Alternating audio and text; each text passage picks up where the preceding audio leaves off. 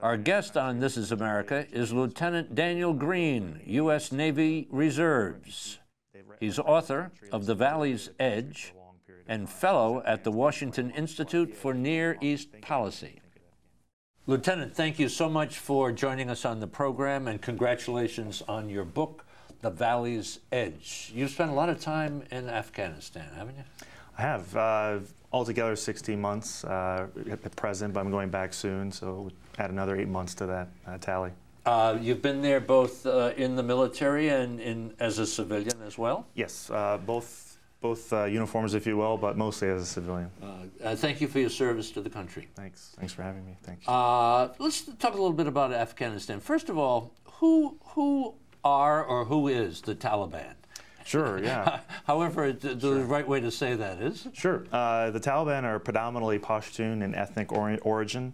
Depending on what source you go to, plurality or a small majority of Afghanistan are Pashtuns. And then the Pashtun population, as you know, straddles the border between Afghanistan and Pakistan. Mm-hmm. So the Taliban are Pashtun overwhelmingly. However, the movement also has allied itself with different sort of foreign fighters, for example, Chechens and fighters from the Arab Middle East and other sort of countries. But predominantly, it's a Pashtun sort of movement, if you will.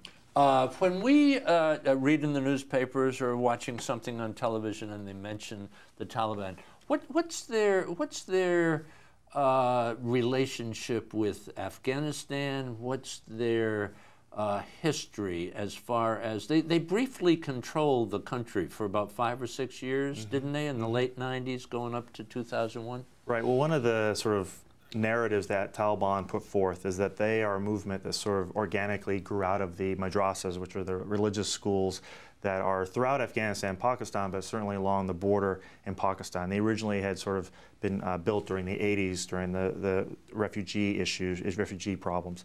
They sort of present themselves as this organic student-led movement of students, as Talib means student, and that they sort of came out of the Pashtun society, if you will, and then sought to sort of bring back justice as they saw it. So to remove sort of the rampant warlord government that sort of dominated Afghanistan after the Soviets withdrew and then the communist government fell. That's sort of the general story of their origins. And then, as you know, they ran the country, at least the majority of the country, for a long period of time. And then, of course, we invaded in 2001, and that changed everything. Mm-hmm. What was the relationship then and even now, I suppose, with the Taliban and al-Qaeda? Sure. I think one of the things not many people know about is that one of the reasons the Taliban came into power was with the support of the Pakistani government, principally through their intelligence services. And this is a small thing such as just financial assistance to sort of basic things such as providing trucks and also, of course, weapons. You know, when al-Qaeda, or when the Taliban finally sort of consolidated their control over Afghanistan, it provided sort of a large training ground and a safe haven for a lot of different Islamic movements around the world, including al-Qaeda, to find sort of safe haven, a place they wouldn't be persecuted, in fact, would be supported by the host government, the Taliban government. Mm-hmm. So that's sort of how this originally came about. You know, Osama bin Laden was pushed out of Sudan and eventually settled into southern Afghanistan, and was a great, supporter of the Taliban in many ways. So he supported the Taliban, and the Taliban supported him. Absolutely. Huh? So it was a kind of a two-way street. Absolutely. So 9/11 happens, and then how does the picture change? Sure. One of the things that Osama bin Laden was doing to support the Taliban was he wanted to sort of demonstrate his gratitude to Mullah Omar, the leader of the Taliban, by providing sort of killing Ahmed Shah Massoud, the leader of the Northern Alliance. That was the small element of Afghans in the northern part of the country that were still resisting the Taliban and al-Qaeda.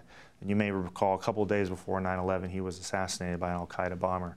And so in addition to that, al-Qaeda also brought in foreign fighters to supplement the ranks of the Taliban.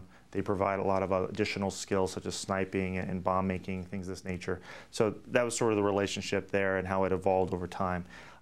Now, while they were co-located and were supportive of each other, they definitely had different goals, but their immediate sort of short-term compact worked well for both of them. So after 9/11 and when we retaliated appropriately, that caused the Taliban to scatter and lay low for a while, huh? Yeah, absolutely.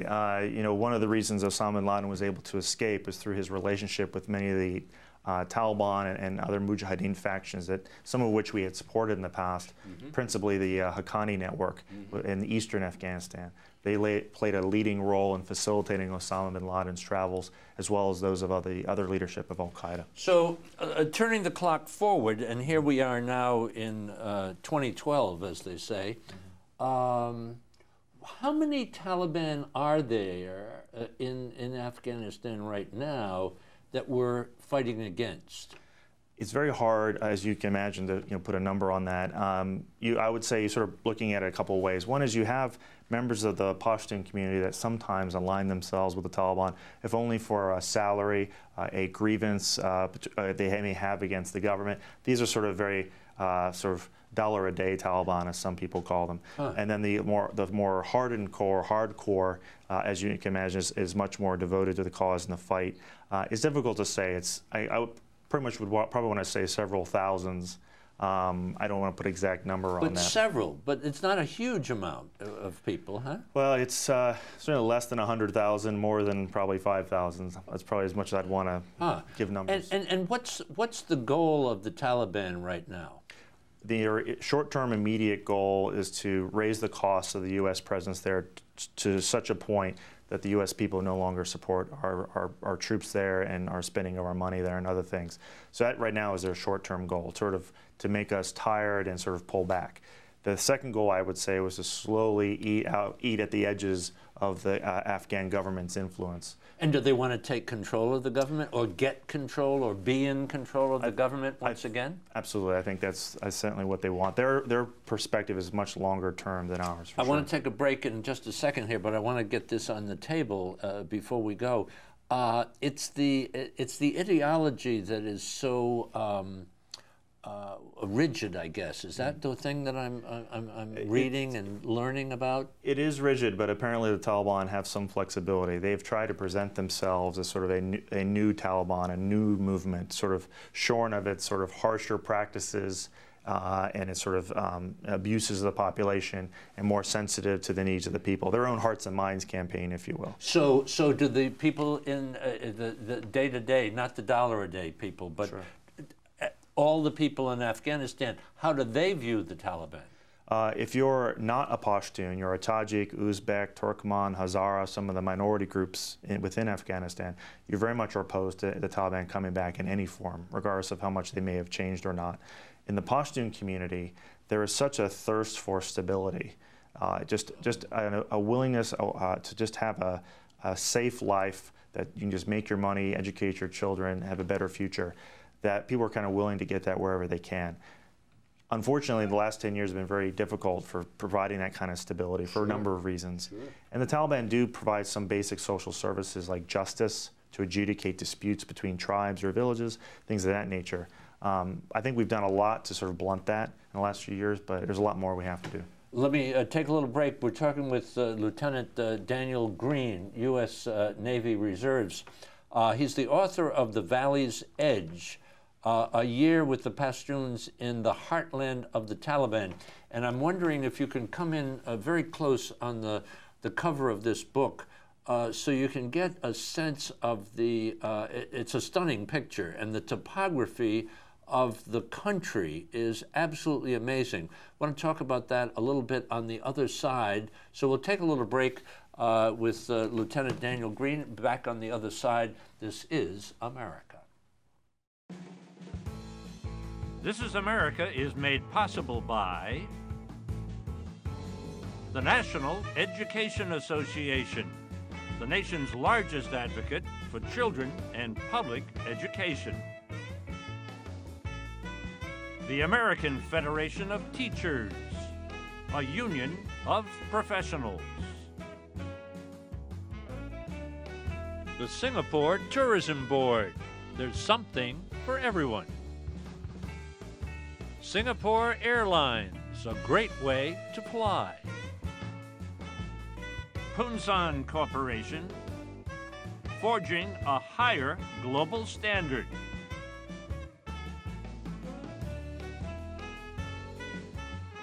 the CTC Foundation, AFO Communications, and the Rotendaro Family Trust. So you've been in Iraq, you've been in Afghanistan. I want to talk about Afghanistan as a country, as a people, and learn a little bit more of that, because you were there as a civilian and also as a soldier. The country itself, when I say Afghanistan, what triggers in your mind? What can you share with us that we just don't know? I would say the terrain is as formidable and as difficult sometimes as the people. That's interesting. You know, the people in the rural areas, which is predominantly where we're fighting. I mean, the Taliban in many different places, but a lot of them, of course, are in the rural areas. The people live as much as in tension and in sort of peace with the land as much as possible. It's a very elemental existence. They have to, if they don't save enough food, they starve in the winter. There are valleys that are shut off from outside contact for months on end because of snowfall. When rivers flood, there's much to mitigate them. You know, villages can be washed away at different places. It's a very primal existence in many ways. And it's agrarian? Absolutely, overwhelmingly. Oh, overwhelmingly. And the so the people. So what's the population of Afghanistan? Just ballpark. Sure. A lot of people don't realize this, but it's actually physically and numerically larger than Iraq. It has more people and is physically larger than the country of Iraq. However, most of the Taliban are focused in sort of the 60 or 50% of the population that's Pashtun.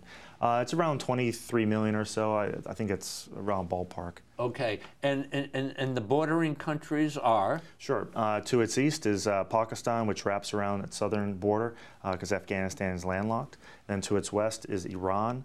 And then to the north is a number of Central Asian countries, such as Uzbekistan, Turkmenistan.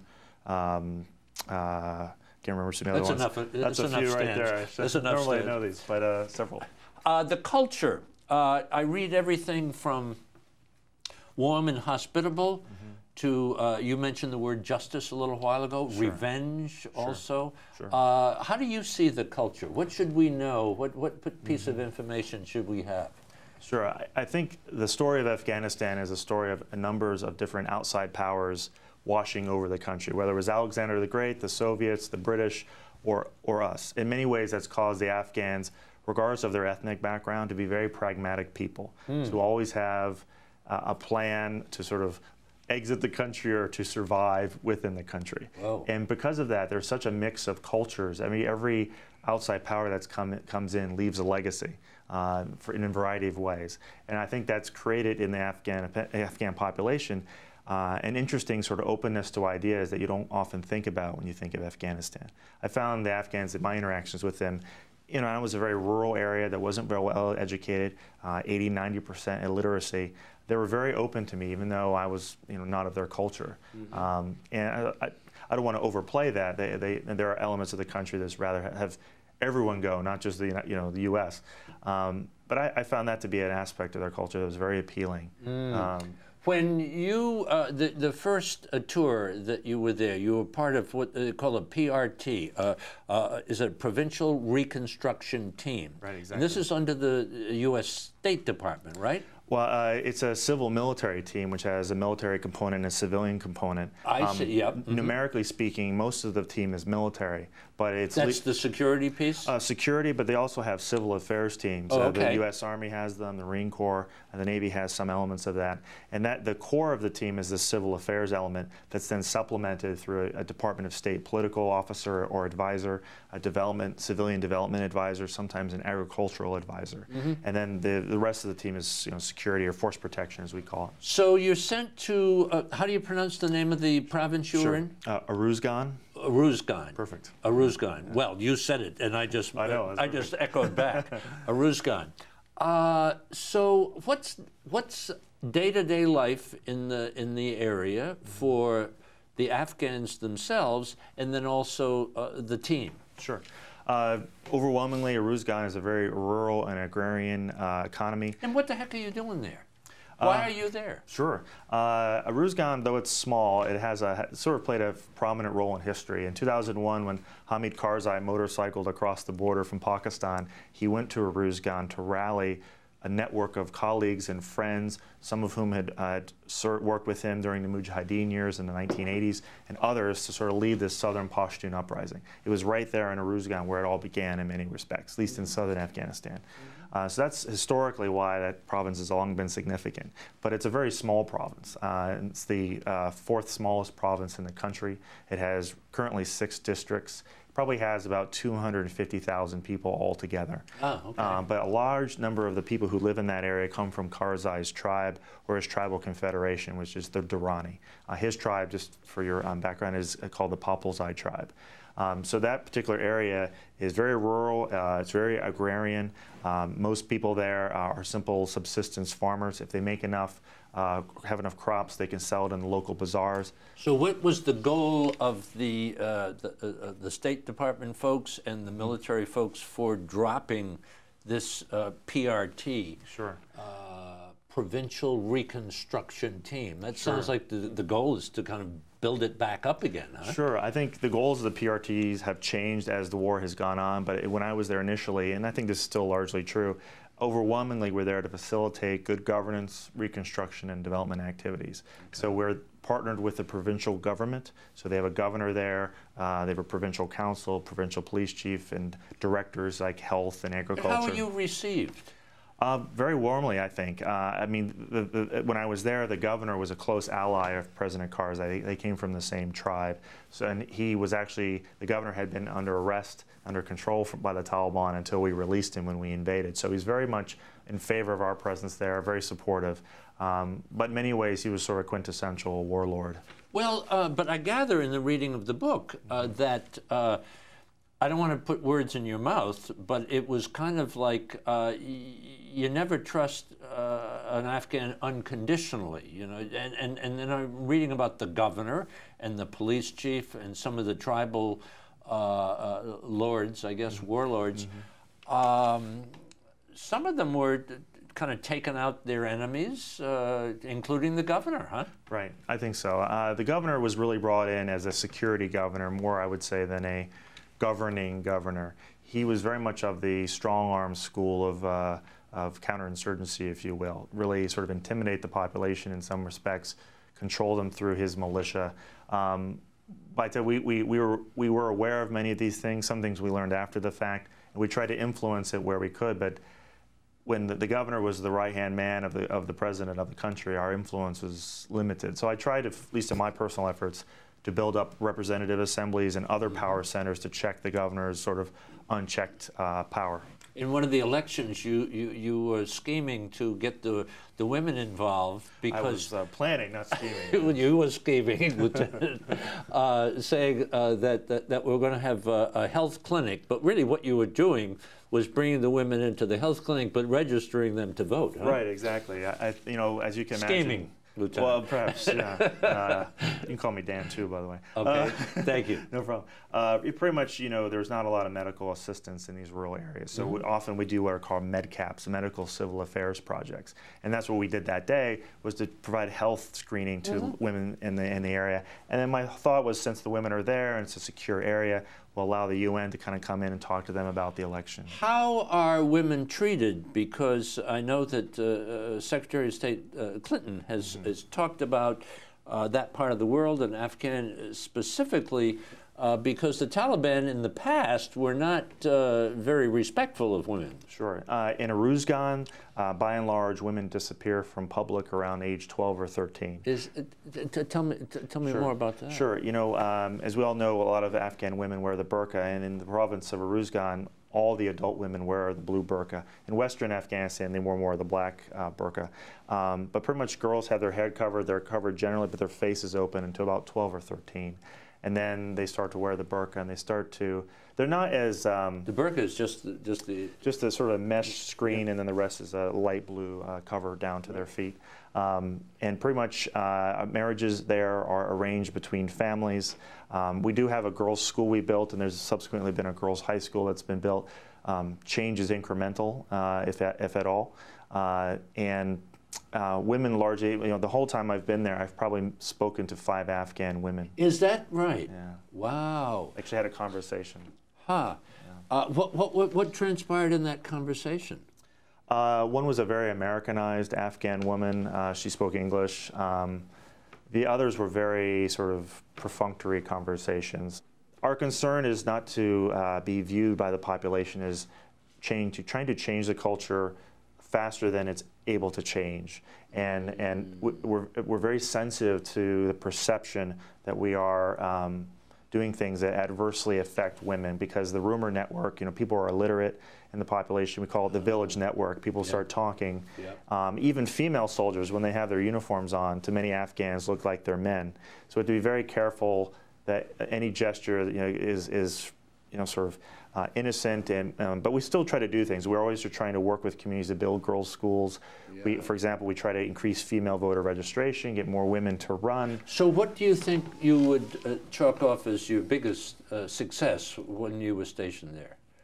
I think, honestly, it's not going to be one you probably think of traditionally. It's just trying to understand the human terrain, understand the history of the province, because one of the problems about fighting a war this long is we're relentlessly rotating units, and we always have a short-term mentality. And it's difficult to get to the point where you may have some wisdom about a place beyond just getting situational awareness. And I think I created a who's who. I inherited and I expanded a who's who of the province sort of document, and that has continued to be a living document. I like to hope it's still there if I go back. But what's the biggest impact when you're there and people you know are dying? I mean, if you want to focus on the negative aspects of it, you certainly deal with the issues of mortality very early. And depending on what age you are, that can affect you quite dramatically, and the kind of violence you experience or you witness. I mean, there are things I have not seen yet that I'm glad I haven't seen. And frankly, I had a very high threshold for what I thought I needed to go through in order to be affected by the experience. But I think that sense of mortality, and also a sense of being part of something larger than yourself. The Afghan war is bigger than you. It's bigger than your units, your country's struggle. How are we doing there? How are we doing there? I think in many ways we're finally doing the things that we probably should have been doing earlier in the war, but for a variety of reasons we didn't get to that point. But unfortunately, the American patience is sort of gone now with the war. So it's sort of running out of time, but we're doing a lot of the things. We're finally doing a lot of the right things, I would say. Two things that come to my mind when you talk about Afghanistan right now. 2014 is a kind of a magic date that the president wants to pull the troops out. And the other thing is you read from time to time now about negotiating with the Taliban. Do you have a quick thought on? Sure. I think from what I understand, the Obama administration is still negotiating what kind of role the United States will have, certainly after what it calls the surge troops have largely left next year. So I don't know exactly. I doubt it will be 0 U.S. troops there. Sure. I think that's still in flux. I think negotiating with the Taliban, I know that's part of our U.S. government's policy, but I think it's very difficult because I think the perception among people in the region is that the Taliban have, there's this saying that you often hear the Taliban say, you have the watches, but we have the time. They know that we're looking to pull out now. It's very difficult to communicate victory and pulling out. You can't really compromise both. And I think the Taliban feel as if they're in a stronger position negotiating. And frankly, I don't think they have any incentive to negotiate. They're getting everything they want with doing nothing. I question that much. It's very hard. I think we should try, but it's very hard. We just have a minute left. You're an author. You keep marvelous journals in order to be able to put this together. What a deep book, rich with exposing me to the culture, the war, the people there. One of our underwriters is the National Education Association. They have this kind of read across America thing. Reading and writing, very important, isn't it? Right. And to you specifically. Right. Absolutely. I think living in a predominantly literate province makes you appreciate the freedom that literacy can give you. And I think meeting and working with the few literate Afghans in that province, you really get a feel for how isolated they feel when the whole village is illiterate. And how cut off people are from other options in life and other opportunities. And absolutely love to read and love to write. You did a fabulous job here. How do you feel about going back? Oh, I was, as you may know, I was at the Pentagon on 9/11, and I feel that for me, I still believe we should win at all costs. But I realize we have to deal with reality, the way our economy is, and the budget. But I'm still very motivated to do what I think we need to do to win. I just know that we're moving on to other things in our country, so it'll be an interesting transition. I'm very motivated to go. I can't wait to go. I volunteered for this tour as I had the others, so I'm looking forward to it. We are, I consider it, I can say an honor, but I consider it just very fortunate that we do what we do, because it allows me to sit down and talk with you for a half hour. Just thank you so very much. Thanks. I Dan, appreciate it. thank you very Thanks. much. Thank Great. You. Thanks for having me. For information about my new book, The Chance of a Lifetime, and online video for all This Is America programs, visit our website, thisisamerica.net. This Is America is made possible by the National Education Association, the nation's largest advocate for children and public education.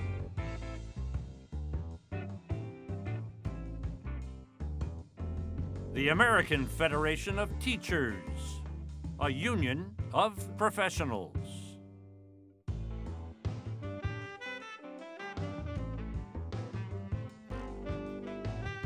Punsan Corporation, forging a higher global standard.